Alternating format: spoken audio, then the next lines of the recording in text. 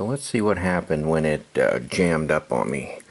So what we're looking at is the breech block, and up at the top here you can see some metal is missing. And what happens is the firing pin spring retaining screw, you compress the spring down into the breech block, and then you do a quarter turn, and that little tab there on top then locks in place in a little slot in there. What has happened is that metal has fatigued and broken out for whatever reason, and has allowed an escape path for the firing pin spring retaining screw, and so that thing came out and jammed up in there. So let me show you a new one. I have a new part. So here are the two parts. This is actually the top on the bottom there, but you can see the two parts, the new part and the old part that is broken. So I'm going to have to replace that breech block. And the way you do that, there's just two pins. There's one pin that holds the extractor,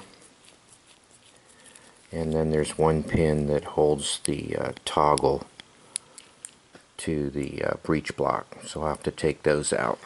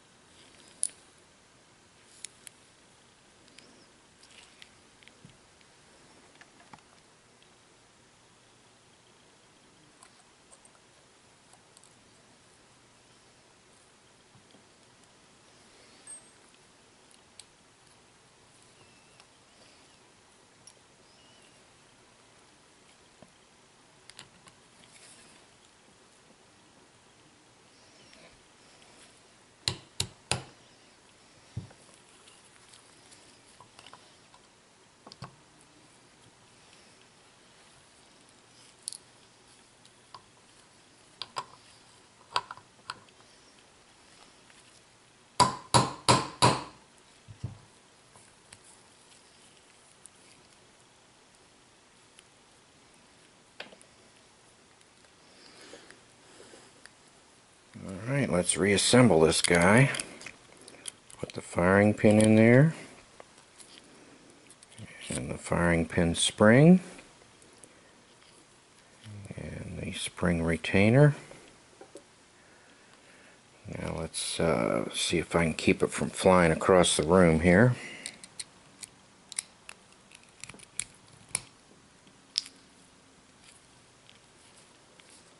And there we have it.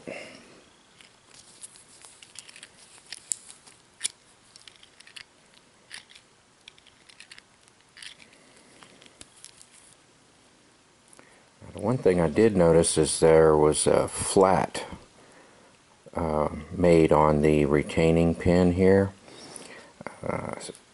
to allow the firing pin to be cocked all the way back when the toggle cycles through. So that's another reason you can't just put it in there maybe 1/8 of a turn, and then of course there's a stop in there. You can't keep turning it and use metal like over here, like do it a half turn.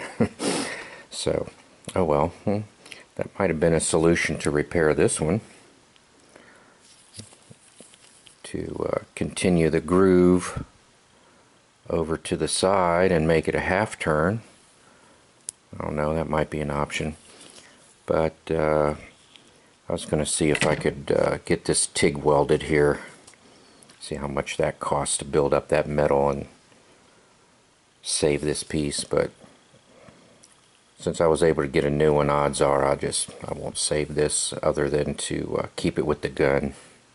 Alright, let's get this Luger back together here.